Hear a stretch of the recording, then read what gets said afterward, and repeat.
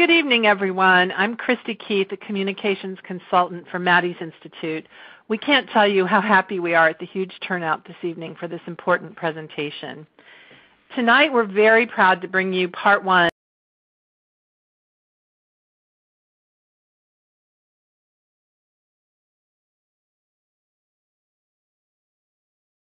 of Making the Case for a Paradigm Shift in Community Cat Management with Dr. Kate Hurley. Dr. Hurley is the director of the UC Davis Koret Shelter Medicine Program. And in this webcast, you'll be asked to consider radical solutions to the suffering, stress, illness, and death that are the fate of so many cats in our nation's animal shelters. These will include an array of positive alternative approaches such as TNR, or not taking them in at all if we can't offer a life-saving outcome. Dr. Hurley worked as a shelter veterinarian in California and Wisconsin until 2001 when she returned to Davis for further training as the world's first resident in shelter medicine. During her residency, Dr. Hurley completed her Master's of Preventive Veterinary Medicine with an emphasis in epidemiology.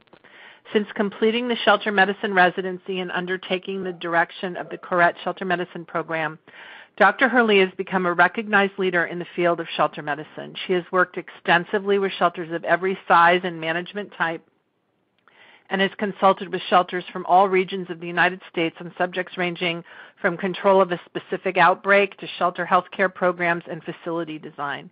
She regularly speaks nationally and internationally on topics related to shelter animal health, and we are honored to have her with us here tonight.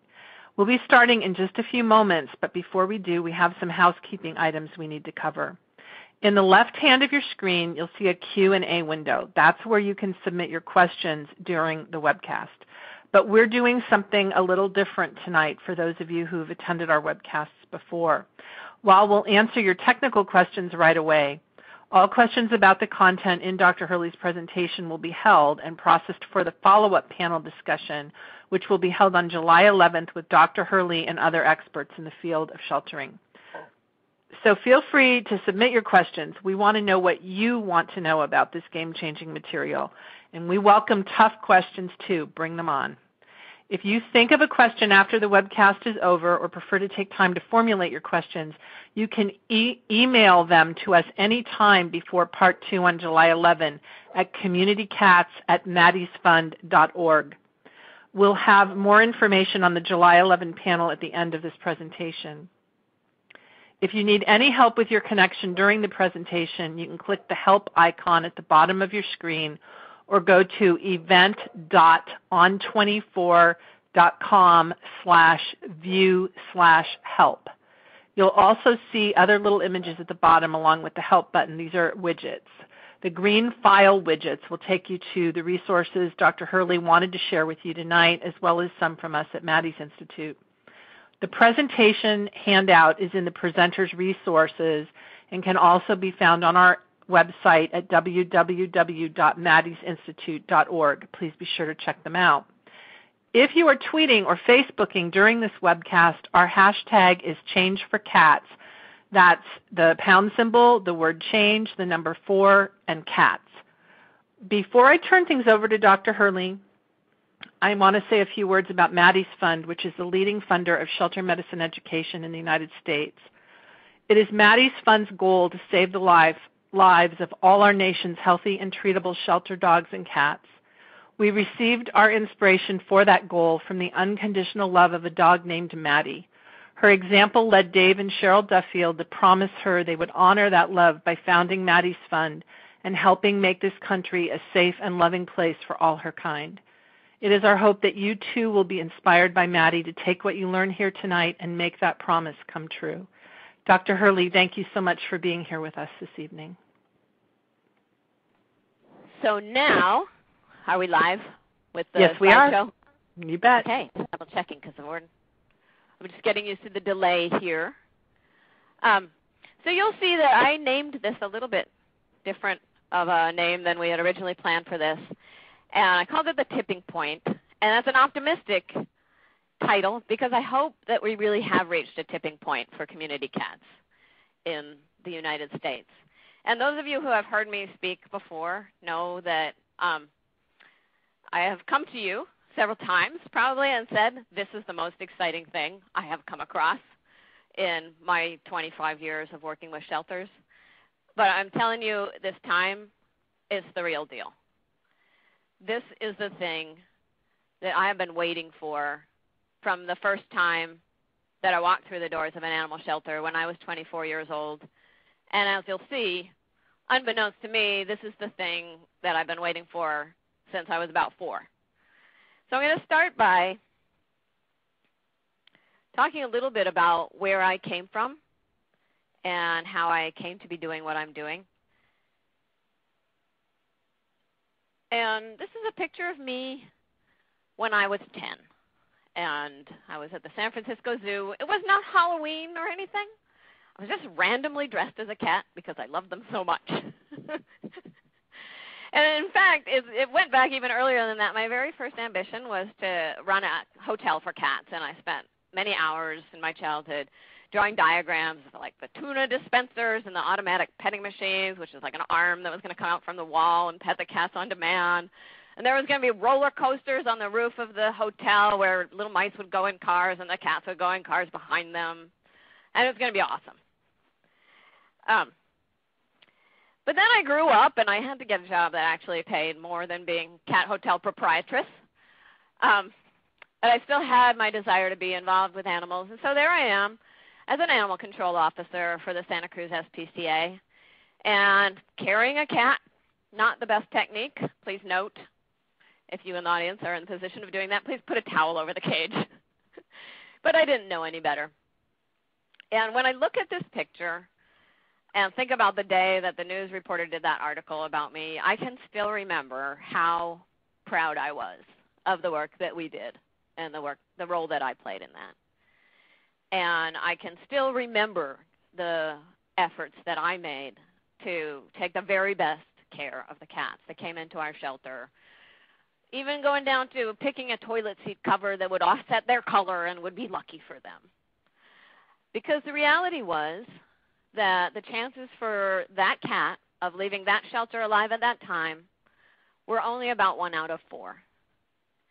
And if that cat had been feral, I wouldn't even have been going down that hallway because that hallway did not lead to euthanasia.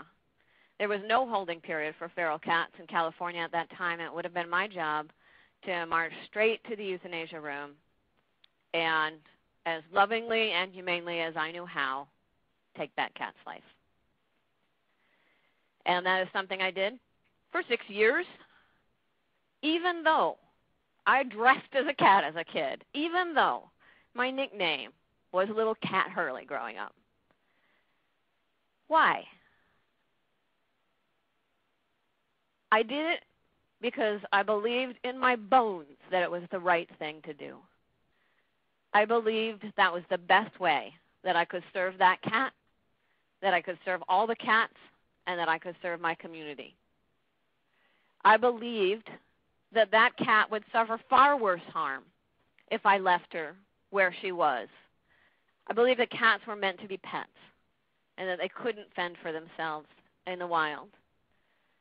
In spite of sometimes what the evidence was of the conditions of the cats coming into me, that they were in good body condition, I believed that it was too risky to leave them out, to get chased by dogs, to get hit by cars, to get poisoned by people who didn't like cats. And I also believed that it wasn't fair to the other cats in the community, that unowned cats could serve as a reservoir for disease, that they could make other cats sick, they would fight with other cats, that they would carry diseases that were risky to humans. I was an animal control officer. I had a responsibility to the people and to the other animals in my community as well, as much as I loved cats. And we were the Society for Prevention of Cruelty to Animals, not just prevention of cruelty to cats. I believed I had a responsibility to protect wildlife as well as domestic pets. And I felt like it wasn't fair to allow these animals, an unnatural predator, to prey on the vulnerable native wildlife species that were also an important part of my community. So I did that work as hard as it was. I loved it so much. I went to vet school. As you heard, I became the first person in the world to undertake 3 years of advanced training in shelter medicine. And the subject area of my research, again, focused on cats. specifically it focused on feline upper respiratory infection, which some of you have heard me talk about through Maddie's webinar or in other contexts before. And after some years of trying to untangle this disease, I came to sort of poignant and sad and in some ways discouraging and in some ways hopeful realization, which is that the vast majority of feline upper respiratory infection is stress associated. It's not that we weren't cleaning well enough. It's not that we weren't using the right combination of vaccines. It's not that we weren't getting the lysine down their little throats early on enough in their shelter stay. It's that we just weren't providing conditions conducive to basic well-being for cats. And in particular, we needed to give them about 8 square feet of floor space in their cage, and a cage where their bathroom was separate from their food and water. And it wasn't a lot to ask, but I know for a lot of you out there, you know that was too much to ask for the number of cats that you have coming through your shelters right now or in shelters in your communities. And one of the most frustrating and painful things that I ran into was working with shelters to try and control their upper respiratory infection and explaining that we need to prevent stress, that we need to provide these sort of minimally acceptable conditions for the cats in our care. And they would say, well, we just can't do it. And we just end up getting overcrowded, and the more crowded we are, the more respiratory disease we have, and then we just end up euthanizing cats for respiratory infection. And I would say, and I may have said this to some of you, well, you know what? It would be better to euthanize the cat when she's still healthy than to wait for her to get upper respiratory infection, incur all that suffering, and then to euthanize her. And I help shelters to make decision-making algorithms to decide which healthy cats to euthanize, because I still felt like that was better than waiting for an upper respiratory infection to take that decision out of our hands. And then, starting a couple of years ago, rereading old research, seeing some new programs, seeing what was happening in different parts of the country with managed intake, with different strategies for handling unowned cats, came to a kind of troubling conclusion, which is that I had it right when I was 4 years old. And really, the best job for us is to provide good conditions. Maybe not a cat hotel, but the kind of care that we really want to provide for cats. And that we can do that. We can be responsible to cats, to other cats in communities, to people, to wildlife, and to ourselves. And the solution is closer to being at hand than I ever could have imagined. And that's why I'm so excited to be talking about this with you tonight.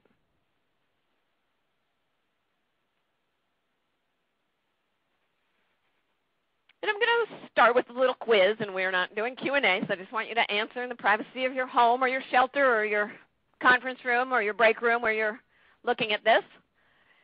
But do you see anything on here that's really not like the others? You know, you might say, well, the cow mostly eats grass. But in a way, no. These are all domestic animals, right? You wouldn't be surprised to see any of these in the context of a domestic situation.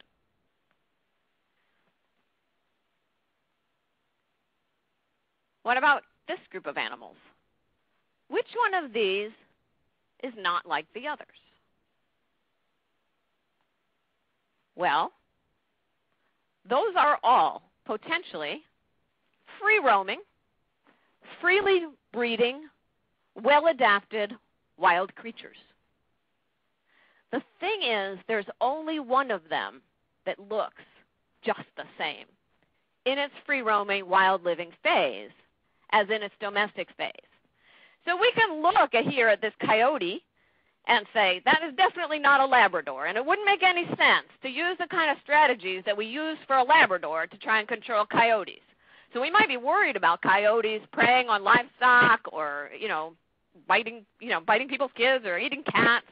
But we know it would make no sense to run out, trap the coyotes, bring them to an animal shelter, put them in a kennel, give them 5 days to calm down, and then if they don't calm down, see if we can relocate them to a barn home. And if we can't do that, to humanely euthanize them. and think that we would control the coyote population or protect livestock or serve any of those other purposes by that means, right? When we look at a jackrabbit, we can see that's really different than a little bunny rabbit, with floppy ears that is eating carrots. And we can recognize intuitively, like that would make no sense to run out and try and capture the jackrabbits and bring them into animal shelters and hold them and try and calm them down. At the same time as we can look at a bunny rabbit with floppy ears and say it would make no sense to take this little bunny rabbit and neuter it and put it out in the wild. But with a cat, when she just comes through the door of a shelter, we don't know which one she is. Is she a naughty jackrabbit or is she a sweet little bunny rabbit? Should we use the tools that we use for domestic animals or should we use the tools that we use for wild animals?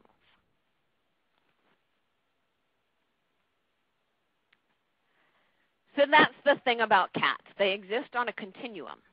In the upper left-hand corner of the slide is the cat hotel end of the continuum, where they're indoor, they're pets, they have all their needs fulfilled. And then cats can move from one part of the continuum to the other. And, pet cats can get lost. They can become less social. They can have offspring that then are wild. And cats that are born into the wild can get more tame, can become more social, and can be adopted back into homes. From the cat's point of view, it's not so relevant how social she is as how well she is able to adapt to the situation in which she finds herself. Does she have food? Does she have shelter? Is she able to meet her basic needs for survival?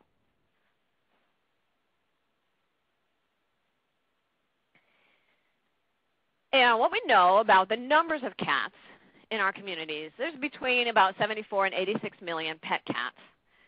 Now, here's some good news. Between about 80 and 85% of pet cats are sterilized. Interestingly, pet cats are sterilized at a higher rate than dogs in every survey that's looked at this information. In some communities, pet cat sterilization exceeds 95%.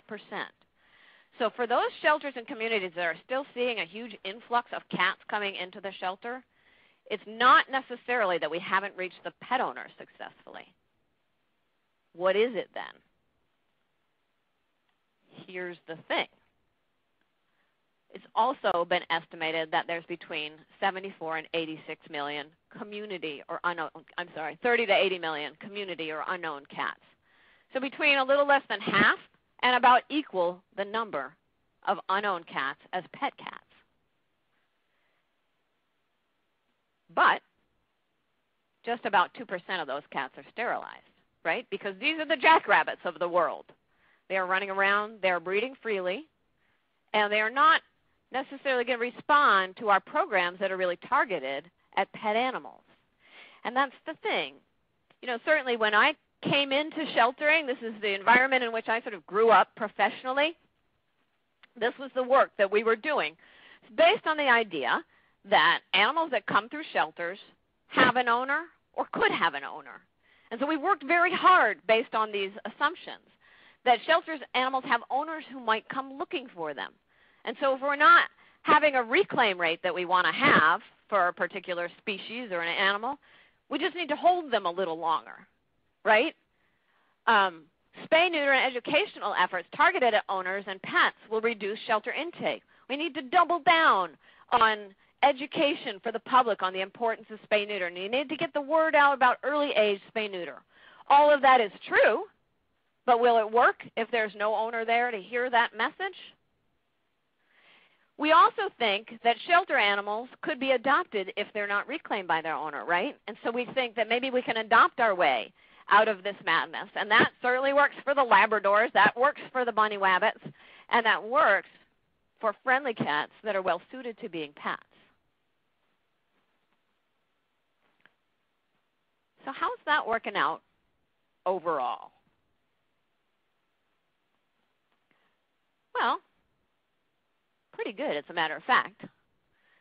Those of you who have been around, hanging around as long as I have, might remember the old days when there was just a constant influx of not just cats, but dogs, puppies, baby roly-poly black labs coming through the door in far excess of the number that we could find homes for. And we've seen a dramatic decline.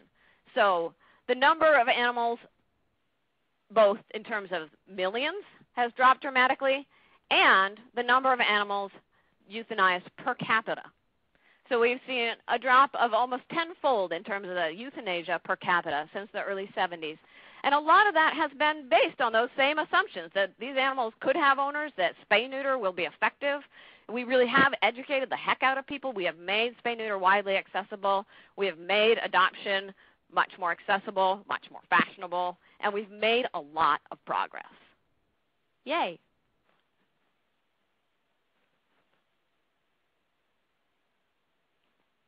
But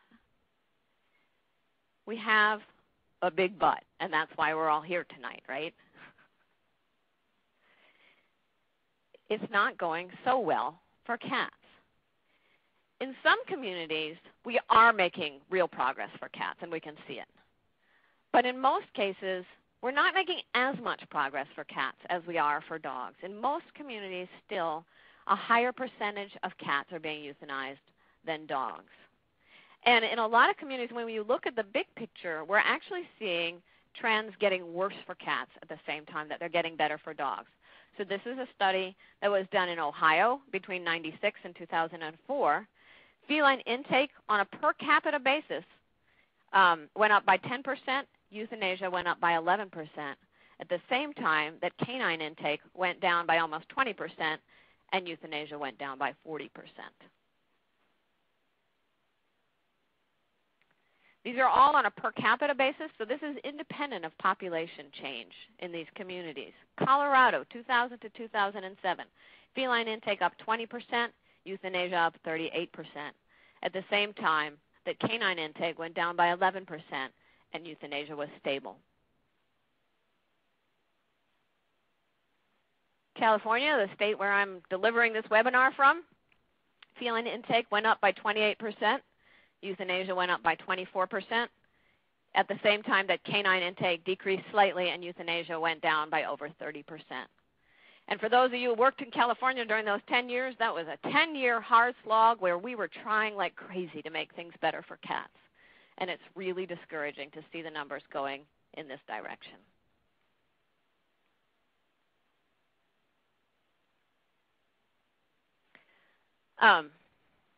This is the hard part of the webinar for me. I talk a lot about numbers and up 11% and down 28%, but I think it's important sometimes to bring it back to the individuals behind those numbers. And this is something I ran across on Peter Marsh's website, Getting to Zero, so you can find this story online. It's part of a longer book. This is the cat who loved kittens. And this was an excerpt written by the person who cared for her. She was a stray, domestic long-haired, blue-cream tortoiseshell who was brought to our shelter 29 days ago. She was a very pretty cat. She loved kittens. She didn't have any with her when she came in, but when she was allowed out of her cage for exercise, she'd run up to the cages with kittens in them and try to clean them by licking them. On the days that our shelter was closed, I'd let her out of the cage to stretch out on my desk, and she'd try to play with my pen while I tried to do my paperwork. 2 weeks ago, she became the cat who had been at our shelter the longest, so I had her photographed and made her pet of the week in our local paper. Unfortunately, not one person called. No one cared that she was beautiful. No one cared that she got along with dogs and cats. No one cared that she was young, or that she had silky fur, or that she liked to clean kittens, or stretch out on a desk, or play with a pen. And those of you who have worked in open intake shelters, those of you who have seen this scenario unfold, know what's going to happen next. Today, when other unwanted cats came through our door, filling our cat room beyond capacity, I lovingly took her life.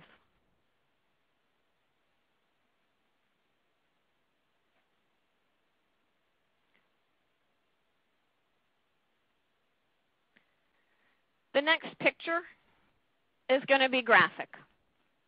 It's one morning of euthanasia at a shelter near where I live. I'm warning you so that you can look away if you want. But I think it's important to go from one cat to 1 day's worth of cats, so we can remind ourselves when we've been doing this for a long time what's really at stake.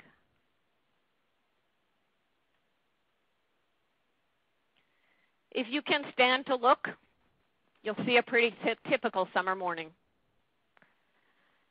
You can see that there's some baby kittens, but a lot of older cats. A lot of cats that probably came in the door in good body condition and in vibrant good health, whether they were still that way when they were euthanized or not. Some of them may have been feral. Some of them may have been friendly. They may have just run out of time. They may have gotten sick. They may have had a behavioral problem that was a barrier to getting them out the door. If you just look at my home state, that morning over the last 10 years has been played out to amount to over 2.5 million deaths. 276,052 in a single year, and that averages out to 756 a day. What is the cost? What is the financial cost of making this the investment that we make in about 3 out of the 4 cats that enter shelters in the U.S.? What else could we have spent the money on that it took to euthanize over 2.5 million cats? What other needs could that have fulfilled? We know what the feline cost was, but what was the human cost? Think about the woman who wrote the story about the cat who loved kittens. I think of myself, Cat Hurley, 24 years old, and this was my job.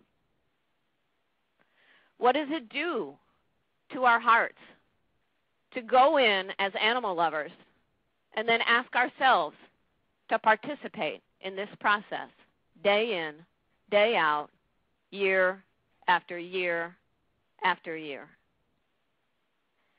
And maybe most important, what is the opportunity cost? What aren't we doing? What aren't we thinking of? What creative programs aren't being creative? What problems aren't we solving? Because we are draining our hearts and our minds and our money and our space and our time and our resources on this.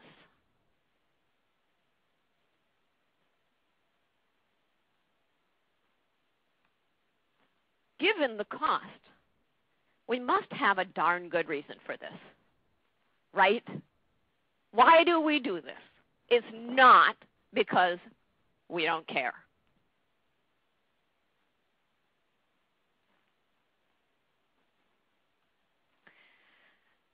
For those of you who work at a shelter, what are your goals? I want you to just think about that. Look at this slide. Hopefully you'll see them all on there. For those of you who volunteer or do foster care, what do you think are the proper goals of a shelter in a community? This was what I understood as an animal control officer 24 years ago. First and foremost, we needed to abide by the law. We were an animal control public agency. We needed to resolve citizen complaints and concerns. If we didn't, then our boss would hear about it, and then we'd hear about it. And we couldn't go on and do our jobs if we didn't do that. We wanted to reunite lost pets with their owners, maintain the health and welfare of every animal in the shelter, no matter what outcome we had for them. We wanted to find new homes for pets. We wanted to euthanize suffering and dangerous animals as humanely as we knew how. We wanted to mitigate the harms associated with free-roaming animals, the concerns about public health, pet animal health, and wildlife that I told you about. And ultimately, we wanted to reduce pet overpopulation. We wanted to solve the problem that led to our existence in the first place. These are awesome goals.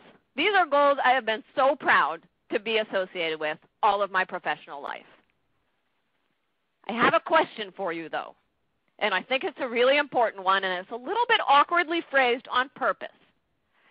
How does admitting healthy cats to shelters in excess of the number released alive serve these goals? I'm not asking the question, how does admitting cats to shelters serve these goals? Because if we admit them in proportion to the number released alive, we don't have a problem. I'm not asking how admitting sick and injured cats to shelters serves these goals. I'm not asking how admitting cats to shelters for euthanasia serves these goals, because we usually don't admit them for euthanasia on purpose. We admit them to do our best by them, and then euthanasia is the outcome if we admit more than we release alive. So I'm going to go through it one by one. And I know it might seem like this talk is a little bit depressing right now, but trust me, this is such good news.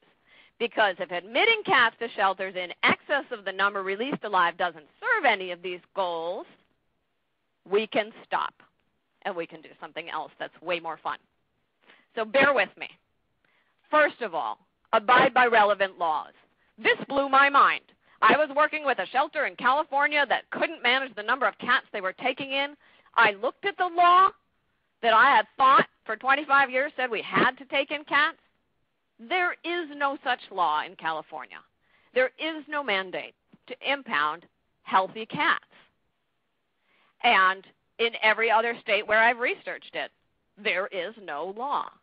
Cats have benefited in a way by their historical second-class citizenship status that the laws haven't been written that says that governments have an obligation to race around scooping cats off the street and impounding them, as many laws are written for dogs. You want to look at this for your own community and see. Oftentimes, there's not an obligation to impound, but if you impound, then there's an obligation to hold. So then there's a stray holding period that is imposed, as well it should be, because if you're going to bring an animal in, then you might want to give the owner a chance to reclaim it. You also want to look at, is there an obligation, for instance, in California, there's no obligation for healthy animals, but there is an obligation to manage injured, sick, and dangerous animals. Again, that's something that we want to do. We want to make sure that those animals aren't out there suffering or causing a hazard. And you also want to look at whether there's an obligation to take strays, owner surrendered, both, or neither. There's a lot of websites you can find to easily access those resources if you don't know what the law is for your state. And if you think you know, I encourage you to go back and just read it again. If you find that there is a legal requirement to impound, I'd certainly be interested to hear about it. Not because I don't believe you, but because I want to know for future presentations. And this is a chance I have to really be talking to a national audience.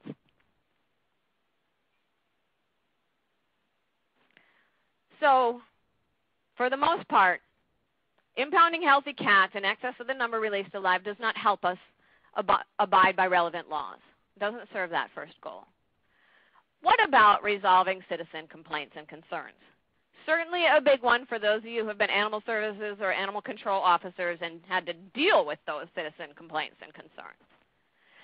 But this is a large nationwide survey that asked people, really, if you knew the alternative was that an animal would be euthanized at a shelter, would you prefer to just leave it where it is, or would you prefer that it be trapped and killed?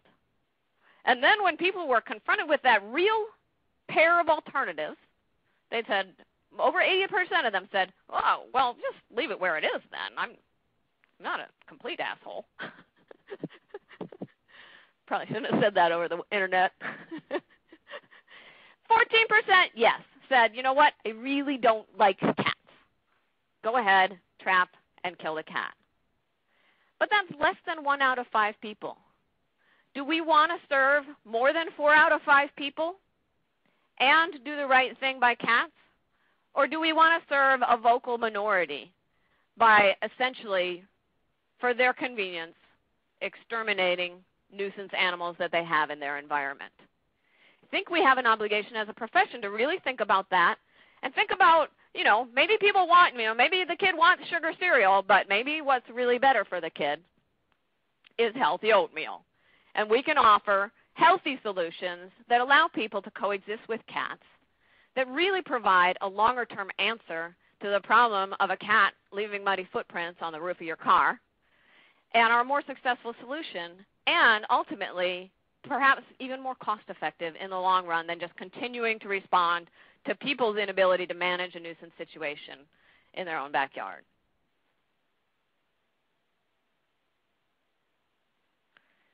So now we've knocked off the first two goals. Admitting healthy cats more than we're able to release alive really doesn't serve those two goals. At least it doesn't serve the majority of our stakeholders. What about this one? Reuniting lost pets with owners. This was one of my big aha moments. Those of you who have had anything to do much with shelters, you know that the percentage of cats reclaimed ranges from terrible to completely abysmal.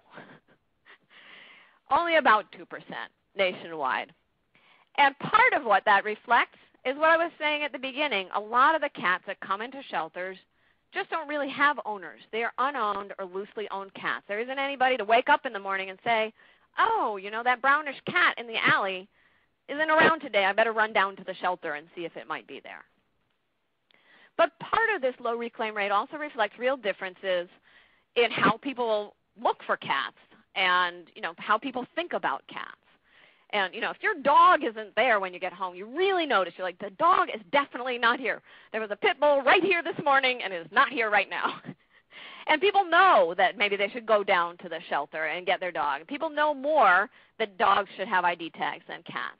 People don't know those things about cats. They'll wait for a while for the cat to show back up before, if they ever do head down to the shelter, by that time the cat may already have moved on. Best case scenario, it may have been adopted. Worst case scenario, it may have been euthanized. And a study showed that cats were over 13 times more likely to be reunited with their owner by a non-shelter means than by a shelter means. And since that study came out, there's been several other studies that repeat and support and expand on that finding. We also see that cats are almost 3 times as likely to just disappear from households and the owners never know what happened to them. And put that together, and what we realize is that when we're bringing cats into shelters to reunite them with their owners, what we are more often doing is preventing them from getting back home. 66% of cats that are reunited with their owners are reunited because they find their way home on their own. By allowing cats to remain where they are, we actually improve their chances of getting back home.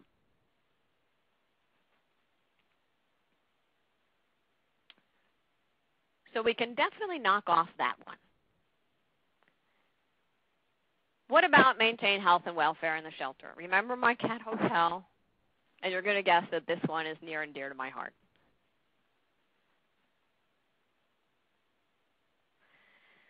This was a proposition in California a few years ago that asked the California voters, shall farm animals, factory farm animals, be allowed for the majority of every day to fully extend their limbs or wings, lie down, stand up, and turn around? Not so much to ask, right? But a lot more than we had given to factory farm animals before. And it passed with the widest yes margin in the history of propositions in California. Overwhelmingly, we believe that every animal has some fundamental right to be able to just move around and assume normal postures. Certainly, we believe that for cats. We would never want to provide inadequate circumstances for cats.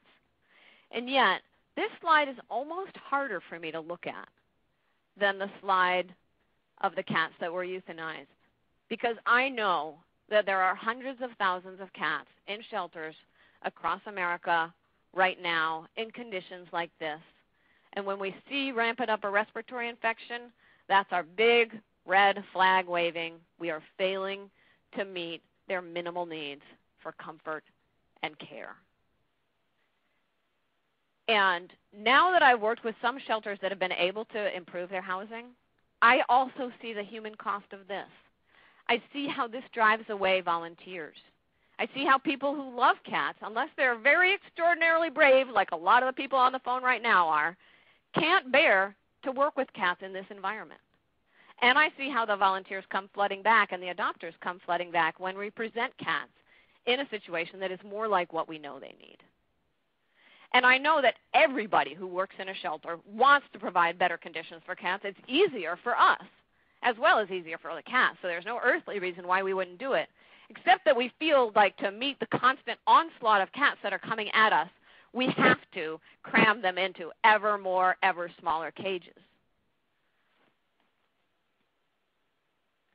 So unchecked intake of healthy cats far in excess of the number released alive definitely does not help us provide for the health and welfare of the animals in our care. Now I come to one where there's a little bit better news. One of the reasons we're bringing them in is so we can find them homes, right? And that has been a big push. We have gotten a lot better at this. We have understood how to do specials and how to use social media and off-site adoptions and putting them in people's purses when they're visiting us and not looking, and 2 for $1 and 4 for $1. And we have made progress. In California, over the last 10 years, we went from adopting out about 60,000 to adopting out about 80,000. So we gained 20,000 more adoptions. But you saw the trend in California. Here's the problem. Intake increased even more, and so euthanasia increased to keep pace. Adoptions were not able to keep up with intake, and some of the cats, we admit, just can't be adopted. There aren't enough barn homes to go around for all the unsocial cats that might be presented if we don't have any control over that.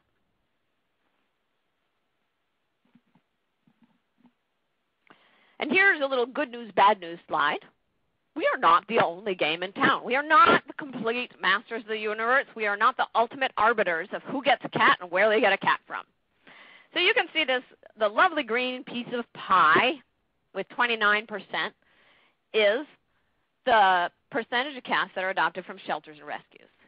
And you can look at those other slices of pie and say, hey, we would like to have those slices of pie, and if we ate those slices too, then we could adopt out all the cats that come into us, unless they were unsocial and we ran out of barns.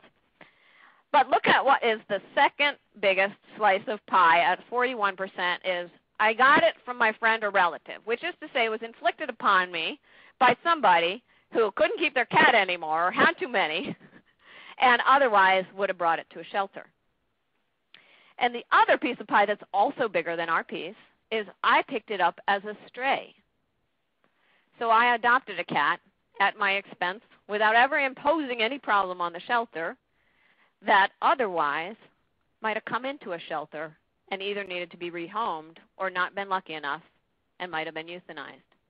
So that's kind of frustrating because it means that if we beef up our adoption programs, we might just be picking away at markets that otherwise would be rehoming cats themselves without our intervention.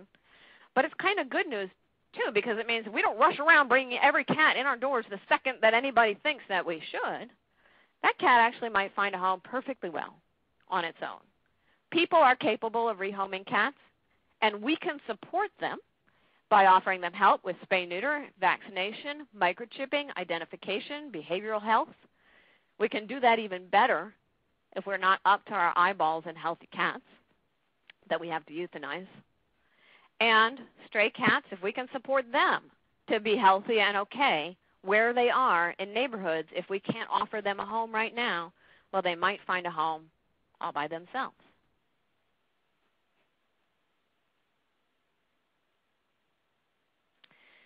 This was a really interesting pair of slides. That was one of them I created from California Animal Control rabies data, and one of them came from a shelter that decided they were not going to euthanize healthy cats.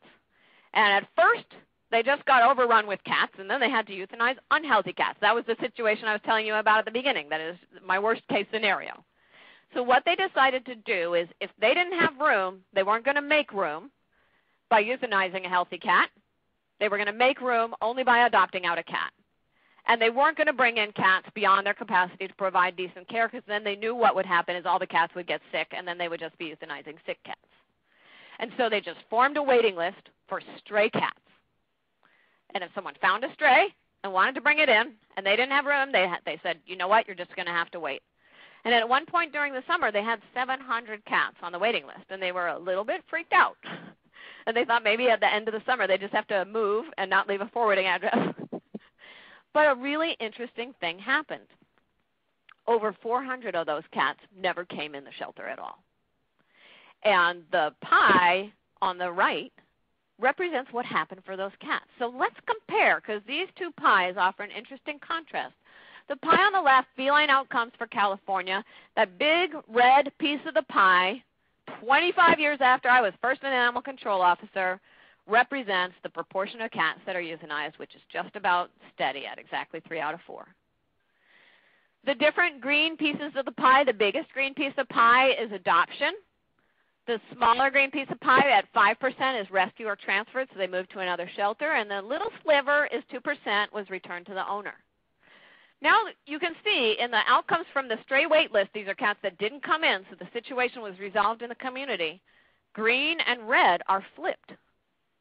3 out of 4 of those cats had a definite good outcome, which was either kept by the finder or inflicted on one of the finder's friends or coworkers, or returned to the owner, or about the same percentage as from California shelters, about 5%, brought to another shelter that did have space. And the beautiful thing is these 400 finders operated as 400 off-site adoption centers with a fresh crop of friends and coworkers at their disposal that weren't already up to their eyeballs in Facebook pleas and emergency foster calls. They had access so far into the community that we can't recreate through a single shelter facility. And the pink piece of the pie represents either the cat disappeared or the person didn't call back. So I made it pink because that could have been a bad outcome, but very possibly some of those cats who disappeared, they just went back home. They are among those 66% of lost cats that just go back home. Those people who didn't call back may have found the cat's owner and just didn't want to bother answering the phone. Less than 1% of the cats were hit by a car during the waiting period. So we knew that less than 1% had a bad outcome versus 75% of cats admitted to a shelter that didn't have the capacity to guarantee care. More on that a little bit later. I hope you're all hanging out with me out there in interwebs land. We're getting into the final stretch of the depressing part of this talk. And one of sort of the difficult things that's at the heart of what we do is euthanizing suffering and dangerous animals. And this is such a tough one that I'm going to take it word by word.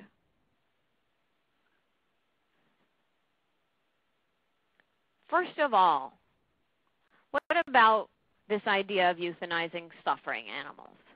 What about this idea that I had when I was an animal control officer that if I didn't take those cats in, if I didn't euthanize them, they would suffer a fate much worse than death? Well, I also told you that I noticed that a lot of the cats I brought in actually looked pretty good when I brought them in.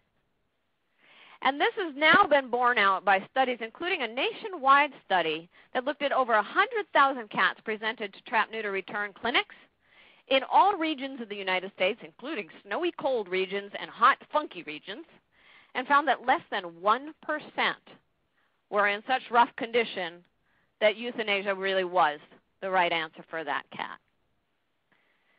We did a study where we just looked at cats entering a random government shelter in our community and found that their body condition on intake was a rock solid 5 out of 9. Ideal.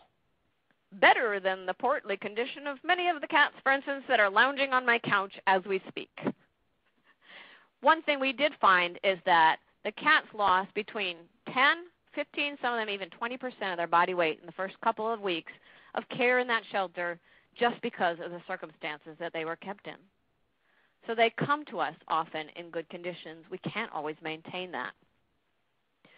And when we look at the survival of unowned cats, it's found in one study that cats had about a 90% survival rate if they had access to some source of food and shelter. And we know exactly which cats have access to a source of food and shelter because they're in good body condition. So we can know that the chances of survival for those cats are 90% or better. For kittens, it's a little bit lower. The mortality rate for kittens can reach up to 75%. And so we want to prioritize getting kittens out of communities and into homes, making sure that they receive care. But the chances of a lion cub growing to maturity is only about 1 in 8, even less, half the survival of a kitten. And it would never occur to us to rush out and euthanize all the lion cubs because their chances of survival aren't that high. So when we can't assure survival, we need to think hard about providing euthanasia as a preferable solution. And this was an article that ran in the paper that I think really speaks to a concern that a lot of us have. Feral cats deserve care, not abandonment. And absolutely, I believe cats deserve care, and no cat should be abandoned. Also, I believe euthanasia is not care.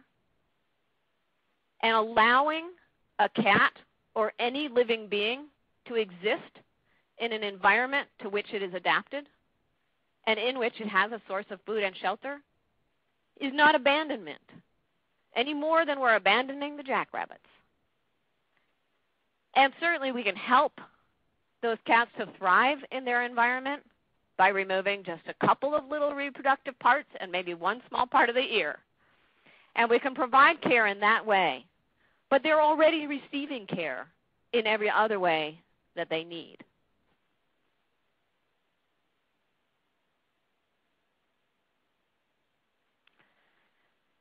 So admitting healthy cats to shelters and then euthanizing them is not preventing suffering. What about this dangerous thing? This was yet another poll, and this is pressure that we're feeling more and more, both externally and internally. We do not want to euthanize healthy pets at shelters in the United States, and nobody wants us to do this. 7 in 10 pet owners say shelters should kill only animals too sick or aggressive for adoption. What does that mean, too aggressive for adoption? You know, giant pack of dogs that's going to run down a small child? Maybe that's a situation where euthanasia is the only answer.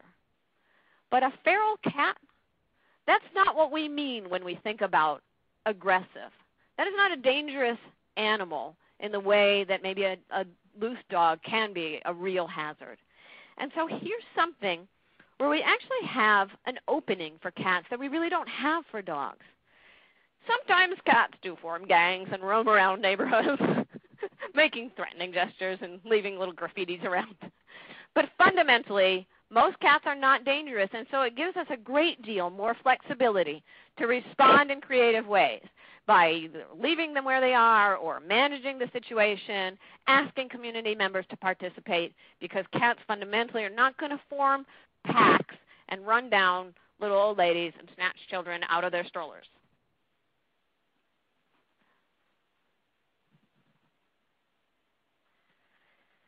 And so we come to the third word, which is euthanize. This was an article that caused quite a stir. Some of you might have read it. There are 2 effective humane alternatives to the cat hell of TNR. So we already decided it might not be such hell. But the author goes on to say one is, and now it's blacked out, but the word was Tylenol. So the author was advocating for the use of Tylenol to poison cats to prevent them from the hell of their existence.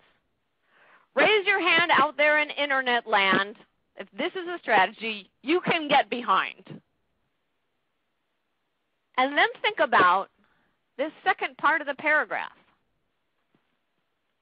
The other humane alternative to the cat hell of TNR is trap and euthanize. What does that mean? What is that out that we provide through shelters as having a humane way to eliminate feral cats?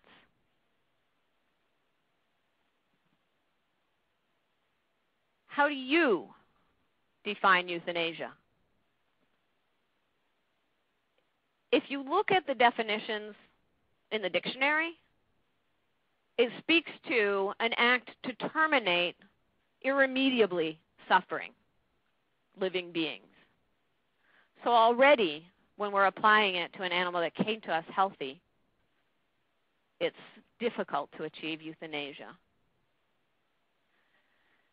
And then we also have to think about the experience of a fearful or feral cat as it proceeds through capture, transport, holding, handling, injection, and death. For those of you who have done this, you know what I'm saying.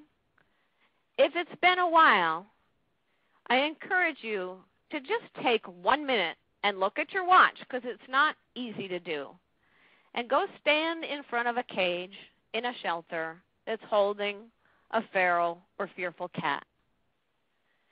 And try to open your senses and open your heart to the experience of that animal.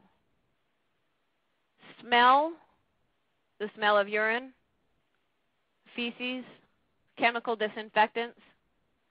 Listen to the sound of barking dogs and slamming cage doors. Look at the posture, at the dilated pupils of that cat, and take it in. Just let yourself take it in. And then multiply that minute by all the minutes in a holding period for a feral cat. And multiply that by all the feral cats that are held and euthanized. I use the term euthanasia when I talk about this out of respect for the intention behind that act. But the reality is, it's not something we can deliver to a feral or fearful animal. And I think back to when I was an animal control officer.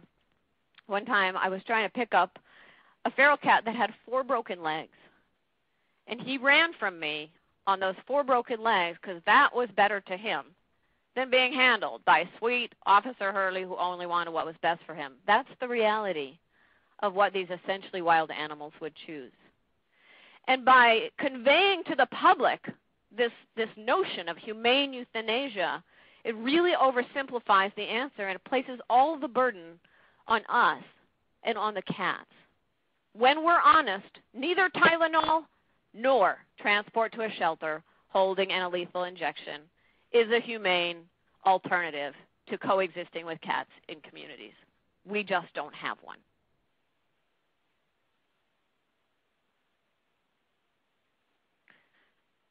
So we can cross that one out. But it brings us to sort of the flip side of that coin. Why are people so concerned about feral cats? Why would someone even suggest putting Tylenol out to poison groups of cats? Mostly it's not cat haters. Mostly it's people who feel passionately defensive on behalf of birds and vulnerable wild creatures. Certainly that was a big part of why I did what I did, because I was there to protect all animals. And I could see that cats caught birds because we did wildlife rehab at my shelter as well as domestic animal sheltering.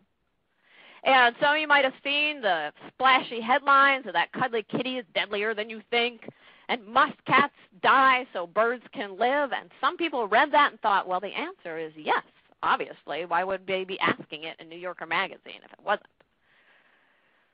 The reality is a little different.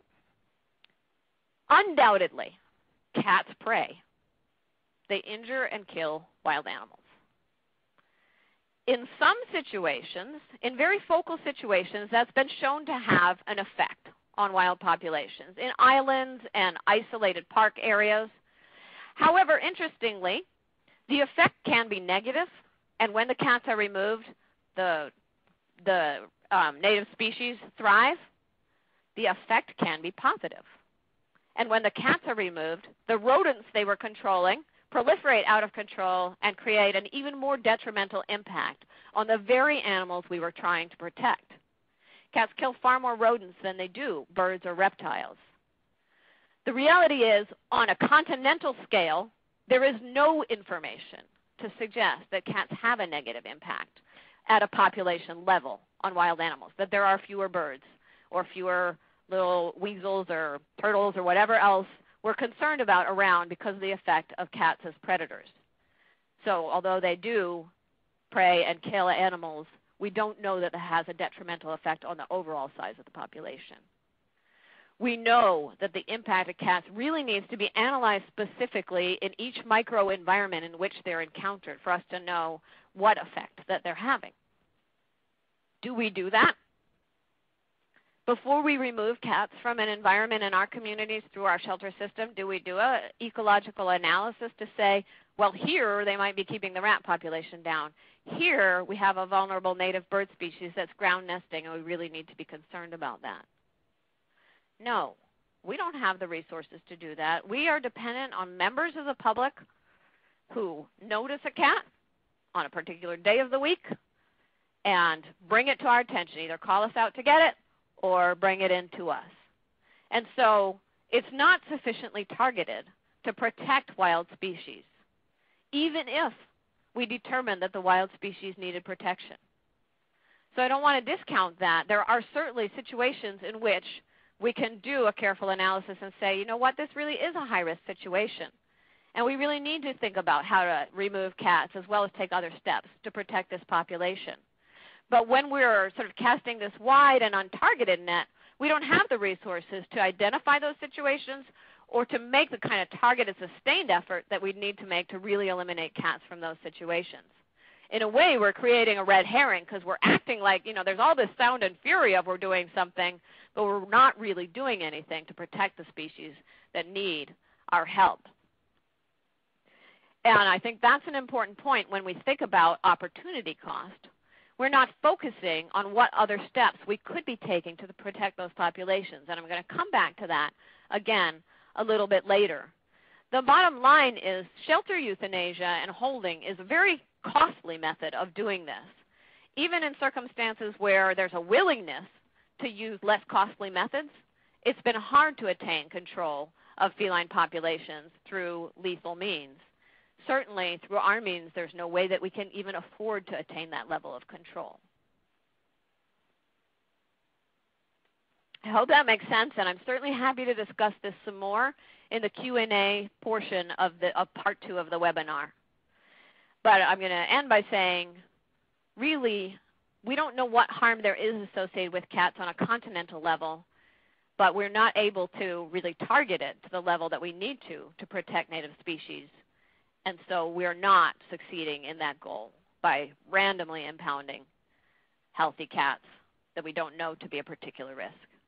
And that really brings me, that's sort of a segue into the last point, which is ultimately the concern that I had that if we didn't impound healthy cats, we would soon be overrun by a tidal wave of cats that would bury us up to our necks. That we needed to keep the tabs on this situation. We needed to keep working as hard as we could to counteract the tide of cats. And this was a huge aha that sort of stems from the fact that it's not targeted or sufficient enough to really control cats' impact on wildlife. It's also just not sufficient to control feline overpopulation. So here is one last pie, because some of you are probably getting hungry by now. And this pie shows the proportion of cats that are impounded by shelters in California versus the proportion of cats that are out and about in communities. We know, I showed you the figures at the beginning, how many community cats there are per capita and how many pet cats there are per capita. And we can do the math. You can do it for your own community, and I have a calculator on sheltermedicine.com that you can use to make your own little pie. But time after time, when we look at these pies, we find that only a tiny fraction of unowned cats and outdoor cats are being affected by the shelter system at all. So that red piece of the pie, 35%, is outdoor pet cats. So that's people's kitties that they allow to roam. So they're out and about incurring and creating the same hazards that unowned cats do. 61% of the cats in a community will be unowned cats that are out and about. That little purple piece of the pie, 1% of the outdoor cats in California are rehomed through the shelter system every year. and 3%, 3 times as many, are euthanized. There is no conceivable mathematical or biological model in which removing 3% of a population will mitigate or control the effects of that population. Leaving 3% there or taking 3% out, taking 6% out, taking 10% out, still doesn't begin to be sufficient to control feline overpopulation or reduce any risks they may be causing to wildlife or to community members or to other pets. We need a different strategy. And there's the link if you want to try it at home. Let me know what you find. We know, in fact, from a lot of the same science that has really been critical of trap-neuter return programs, we know from mathematical modeling that 75 to 90% of cats from a population have to be neutered and returned in order to stabilize that population.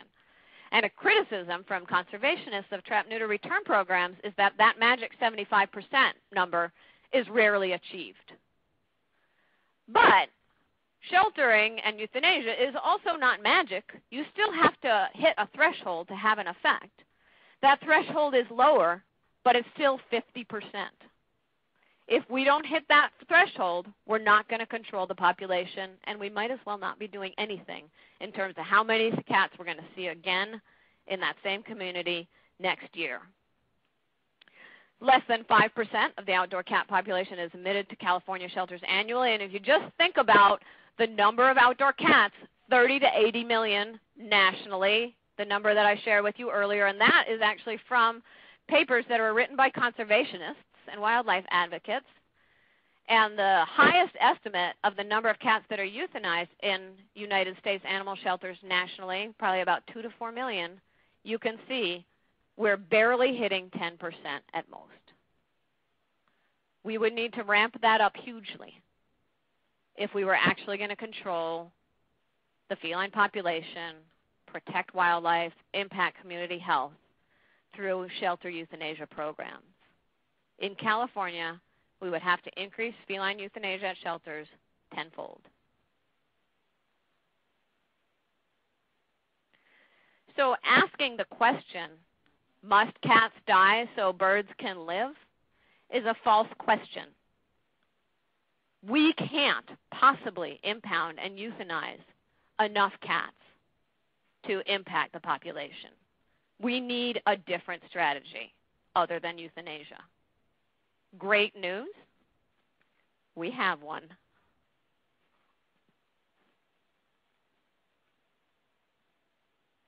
We've gone through them all. Admitting healthy cats to shelters in excess of the number released alive, the way I see it, and according to my reading of the research, does not serve any goal of a shelter.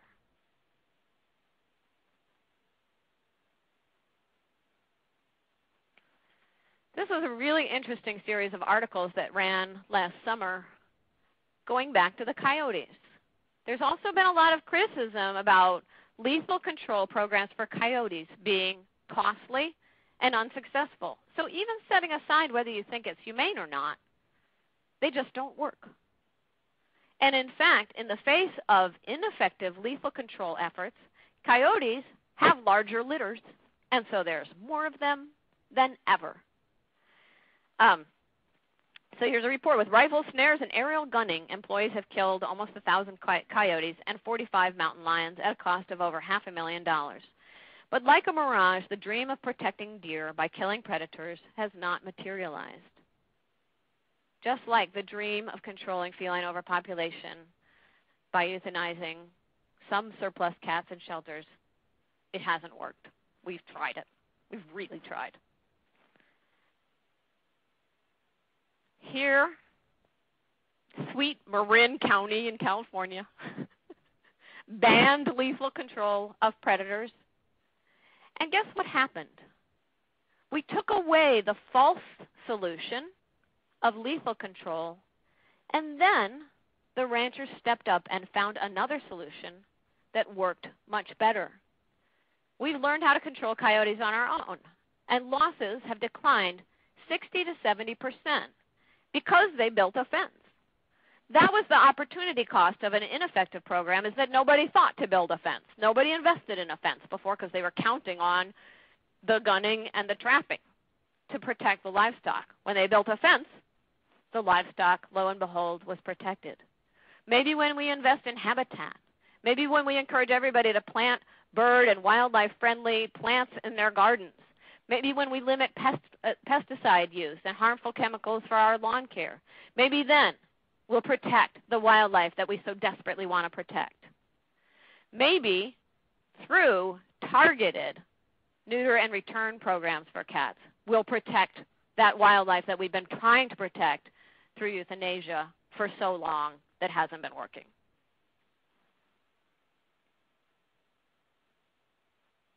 Here's the bottom line. We're using a tool that's mismatched to the job. And I liken it to trying to hammer a nail with a hairdryer and blow dry your hair with a hammer. It doesn't work, and it hurts like crazy.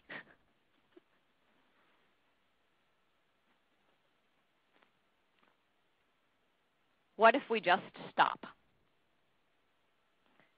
What if the picture of a euthanasia table on a summer morning is empty? We might not know the names or the faces of the cats that don't die in shelters, but we'll know the numbers and we'll know the impact. What could we do instead? Well, one thing we can do is expand the options for live release by shelter, neuter, return. And that means very simply, spay and neuter the cat, vaccinate it, ear tip it, and if you can't find it a home, put it back where it already was, as long as it's healthy and shows evidence of being adapted to where it's living in the community. And other part of that equation, limit intake to only those cats that can be released alive, or those cats for whom humane euthanasia really is the best alternative, those cats that are suffering and can't be helped. And then take the resources that you save, that you would have spent on euthanasia, and reinvest those. Build that program for shelter, neuter, return. Build programs to make animals and cats and people safe in your community.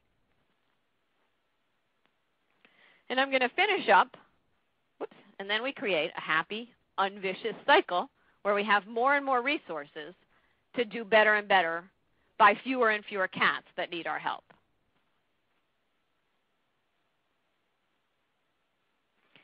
And this was a fascinating excerpt from this book, Switch, which is about how to change when change is hard, which is the story of our lives in shelters.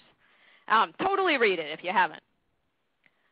Here was a study where they looked at good students and bad students, kind-hearted students and jerks, and their willingness to participate in a canned food drive. So trust me, this has something to do with animal shelters.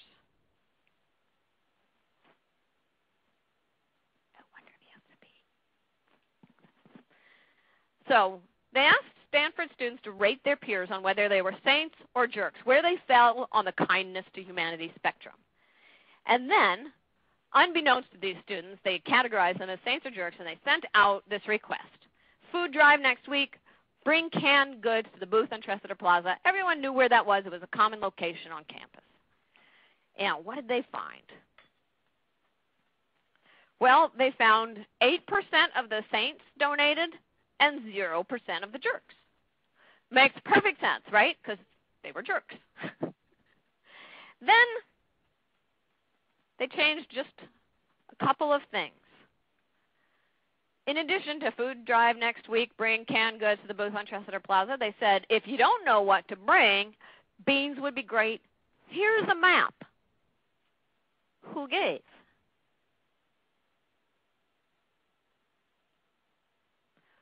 "42% of the saints and 25% of the jerks. So the saints still did better, but the jerks with a map gave 3 times as much as the saints without a map.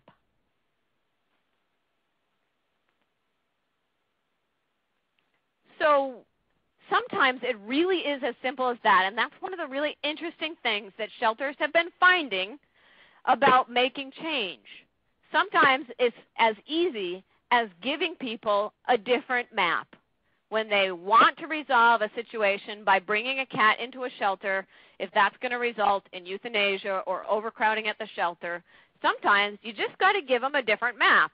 And then, just like the jerks in this study, they're like, oh, okay, I'll do that. And notice, the saints were 5 times as likely to give. Remember, over 80% of people in a survey wanted cats to not be killed. And so when we give the saints the tools, we really explain to them what we need them to do to help us resolve a situation in a way that's positive for a cat as well as works for them. They will step up. So this is the map I grew up with. Certainly this is changing.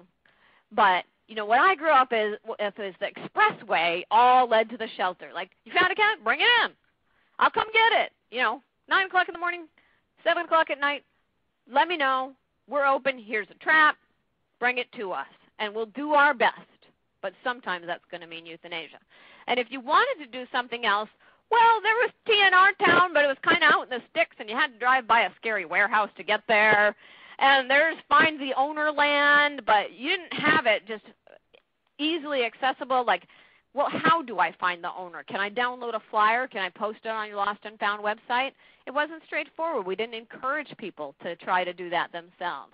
Or Humane Deterrent Bird. People didn't know that there's mechanical repellents that you can use to keep that cat off of your car so you don't have to call us every 6 months to get a new cat that's walking on top of your Mercedes-Benz. Or just Deal With It-ville, you know, for people who just need, you know, they're willing to live with it, but if it was easier to have the cat picked up and euthanized, then they would choose that route. So there's a lot of different possibilities that people have, and sometimes it's really as easy as turning that map around and giving them some other information. We can redirect them to spay-neuter resources. We can provide those if we have the resources to do it within the shelter, but if we don't, we can say, here's 5 phone numbers. Why don't you call them? See if you can get in. A lot of times the nuisance problems will resolve and you won't have any more kittens being born.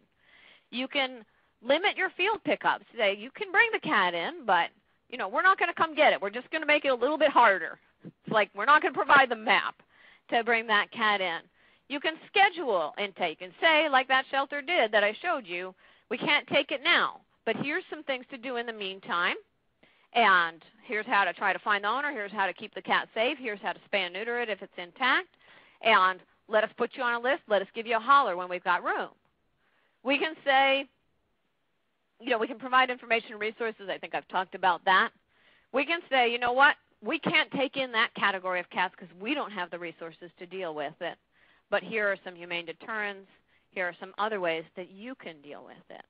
And we can spend our time really counseling people on their individual situation, how to stop the cat from getting in their cat door and jumping on the counter, you know, how to stop the cat from digging in their garden and pooping in their vegetables, instead of responding by taking the cat in and spending our time dealing with what results from that. And I'm going to show you just a couple of quick examples to finish. I'm going to start with the most dramatic example, which is a shelter that really didn't have the resources. They didn't have spay-neuter. They didn't have a veterinarian in-house. They didn't have a facility. And they decided to just stop accepting healthy stray cats when the shelter was full, and in particular not accepting healthy ferals because they couldn't offer a good outcome. And that may not be a broad brush choice that's right for every shelter, especially if there's not other resources in the community, but it may be right for some cats some of the time. Basically, today, for that cat, you don't have the resources to spay it and put it back where you found it. And today, for that cat or for another already in the shelter, admitting one more means admitting one more than was released alive, and it's going to mean euthanasia. It's like the cat who loved kittens when another healthy cat walked in the door, whether that's because of crowding or because of simple numbers. And when the cat is not suffering, it's not at immediate risk, it's not causing danger in the community. This is not the answer for the owned cat whose owner died and it's never been outside of the house and we're not going to just leave it out there. This is not the answer for the 40 cats in a hoarding household that are pooping in the sandbox of the nursery school next door. This is the answer for the healthy cat that's in good body condition in a stable situation where there are other ways to solve the problem than shelter intake, when intake would mean euthanasia. The theory behind this is, we're sort of like swimming in this rushing river and we're trying to bail with our little tin cup at the same time.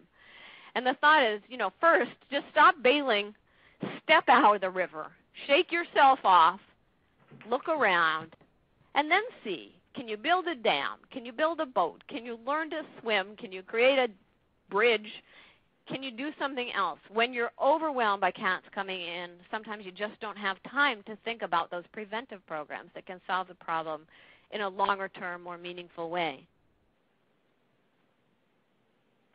And I just want to show you what happened at this shelter. This is the shelter. We were called in as part of a grand jury indictment.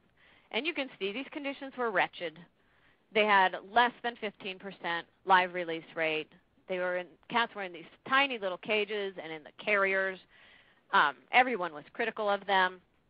This was just for the first time period that we evaluated euthanasia, September through October, was 337. After this policy change, and instead providing community members with resources, links to websites, information about repellents, information about who does TNR in the community, this was the same room, empty. And during the same time period, they euthanized less than a tenth as many cats. They had no resources to do anything else. But just with this one simple change, everything started to become more possible. Now, they've received a grant to develop, to set up a spay-neuter clinic. So now, they didn't have the dam, but now they're beginning to see the way forward to another answer. So I'm not saying that's the best case scenario, but if that's where you are, then that's where you begin. I'm not going to take the time to show you this video because I'm running a little short on time, but also they were housing little dogs, 5, 6, 7 to a cage. After they stopped taking in so many stray and feral cats, they were able to repurpose that room of little cages and put some big cages in there and house those really highly adoptable, cute little dogs, one to a cage. And Dr. Hurley, there's go ahead and hit another slide because you skipped the video. That's right. Thanks. Oh. You can advance past it. I'm trying. Well, now you get to see the video. So here is a cage in that same room, and there's a big sign on it saying, please walk me twice daily. Like, now they can have volunteers. Now there's time to make a sign. So what happens for cats also matters profoundly for dogs. Matters profoundly for our ability to respond intelligently to all the situations we're confronted with when we're not overwhelmed by just mountains and endless streams and rushing rivers of cats to be euthanized.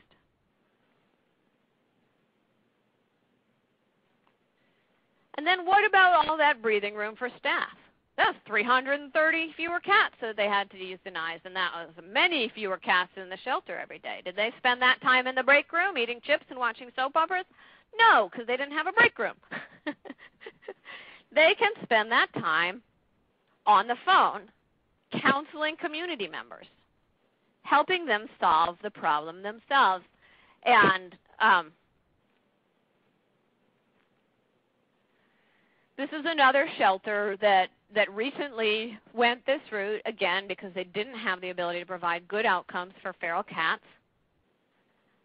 And I'll show you a spreadsheet, and you can find a link to this, that a shelter gave for guidance to their staff. Pick up the phone and ask the question, well, have you seen the cat just recently, or has it been around for a long time? If it's just recent, then it probably has an owner listed on our Lost and Found website. Download this flyer from here. Go door to door. Let us know how it goes. Or if it's been around for a while, maybe it's been abandoned, here's information about neuter and return programs. So we're not dropping the ball. We are not decreasing our investment in cats. We're not turning cats into second-class citizens that we just abandon to their own defenses. We're recognizing that sometimes the right answer for cats is admission to a shelter. Sometimes the right answer for a cat is something else. It's being managed successfully in the community. Sometimes the right answer is not no, but not now. Here's how we can help you until you can bring that cat in.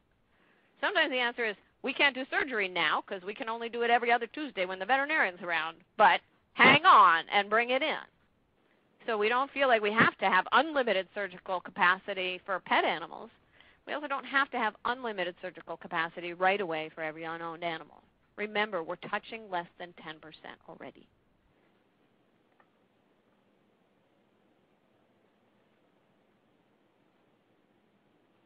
So here's another just little case study of a shelter that redrew the map. I threatened to finish early for the first time in history, and I see I'm not going to do that, but I really am almost at the end. We have a few more minutes. Okay. This is the Sacramento City Shelter, so local to me, and one of the things they did is just discontinued field pickups for cats. So that was something that they offered, and they stopped offering that. That was the only big change that they made. And for that reason or another reason, they saw their intake decrease pretty steadily from 2010 to 2012. It dropped by almost 2,000 cats. That was not with a big grant or anything super exciting.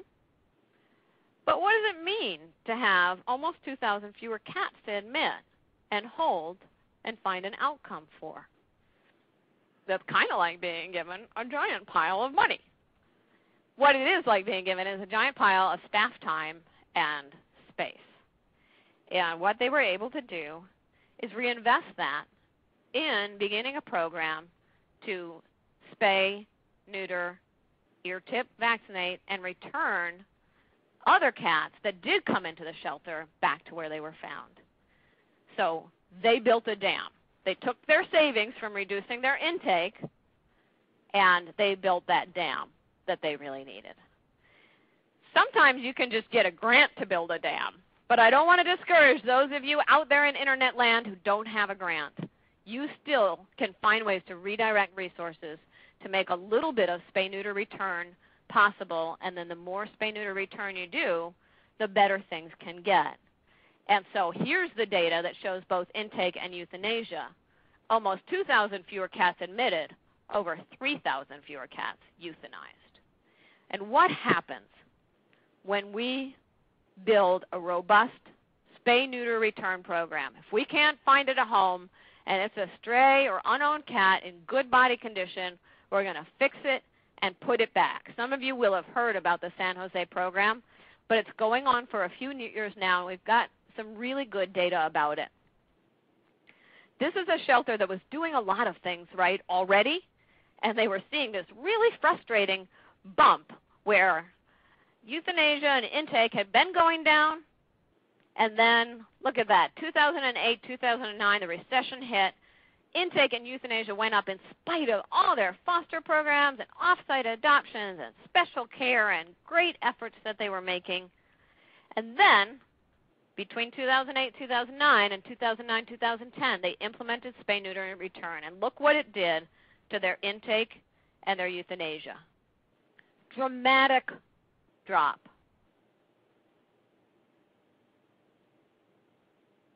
Intake is down 26% for adults, and even though kittens aren't targeted by this program, intake is down 25% for kittens.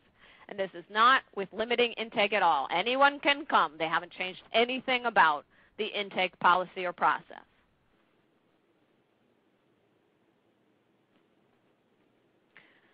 Cats picked up dead on the road are down 17%.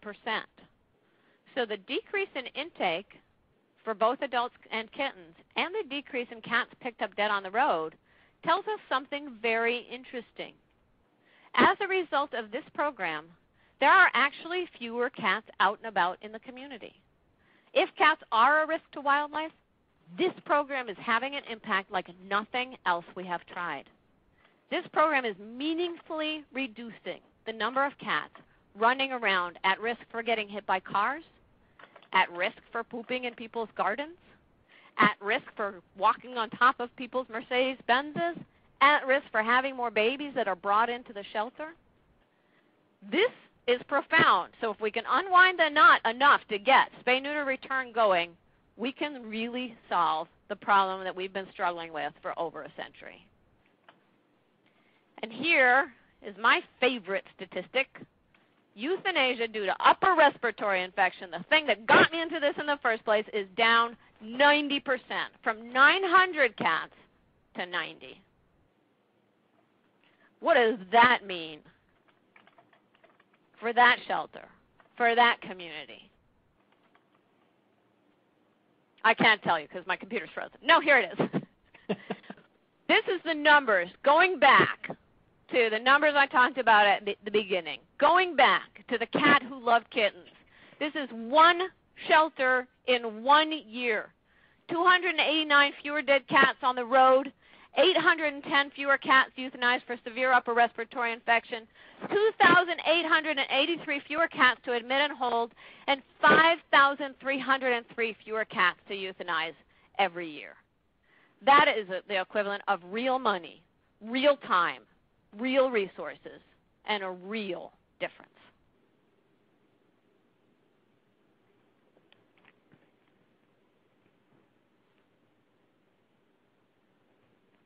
Waiting. I want to encourage you, if you're feeling like this is a lot to take in or a lot to take on, remember, you don't have to do it all at once. We didn't arrive here today with no history. We don't have to change everything tomorrow. If you can handle one cat differently, if you can spay-neuter return one cat, if you can work with one person to keep a cat instead of bringing it into the shelter when that would mean euthanasia, start small. See if it's fun. Save a little money, save a few lives, reinvest that, and grow it a little bit. Or if you want, just go big. Let me know which way you choose. Either way, remember, there's going to be exceptions. There's going to be situations where it's not appropriate to spay and neuter and put a cat back. There's going to be times when you're going to want to bring in a cat even though you're already full because that cat is in such a risky situation or creating such a problem. Go ahead and do that.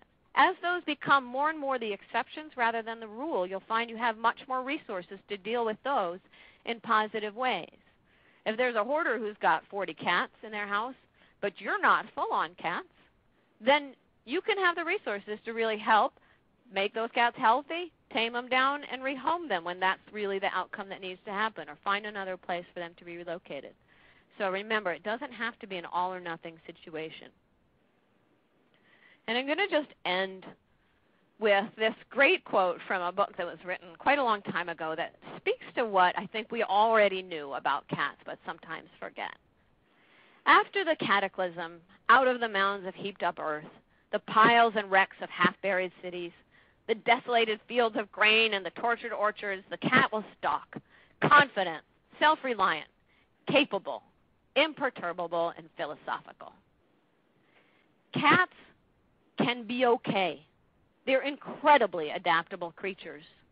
Sometimes we just have to get out of their way and let them. So I'll let you tell me what's next. I'm eager to find out. I hope that what we have reached here is a tipping point for cats. This is my most proudest slide. This took me like 45 minutes on an airplane. Tipping point. I have an idea that if everybody who hears this talk, if everybody who gains access to this information implements these ideas, whether it can impact one cat in your community or your shelter, or 100, or 1,000, or 10,000, we as a profession could save 1 million cats. I haven't worked out the details, but I promise you I am.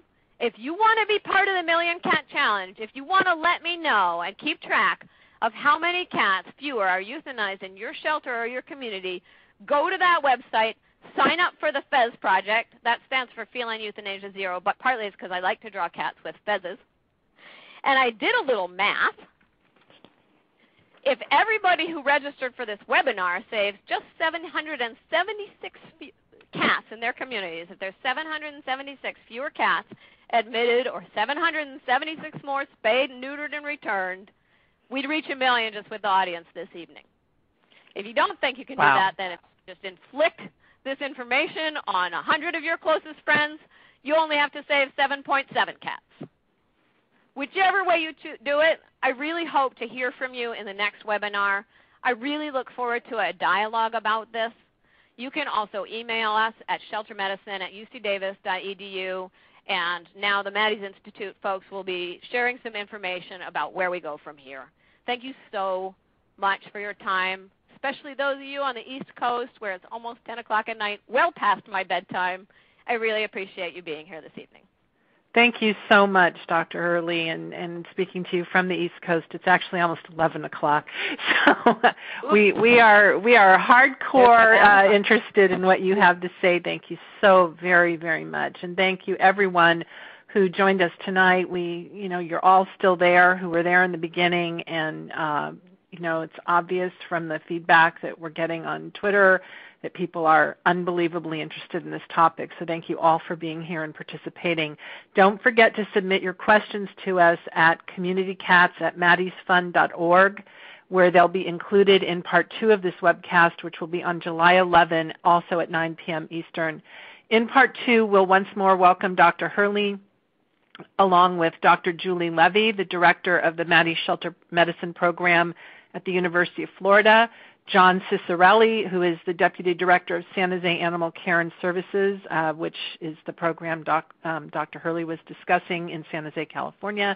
He's also a board member of the California Animal Control Directors Association. Also on the panel will be Maddie's Fund President Rich Avanzino, who's the former director of the San Francisco SPCA, which was kind enough to host Dr. Hurley tonight. Hi, everybody in San Francisco. That's where I was born. And also Holly Sizemore, the Director of Community Programs and Services for Best Friends Animal Society. You can register to attend Part 2 by clicking webcasts at www.maddiesinstitute.org. And on the slide, please click on the link to take our survey. It might have been blocked by your pop-up blocker or be on a different screen. And if it is, we will be emailing the link as well. And we'd really appreciate it if you could take a few moments to respond to that survey. We also hope you checked out the resources in the widgets at the bottom of your screen, but if not, we'll be emailing those links to you as well as sharing a link to the archived version of tonight's webcast. Thanks again, everyone, for being here with us this evening, and we will see you on July 11. Good night. Bye, everybody.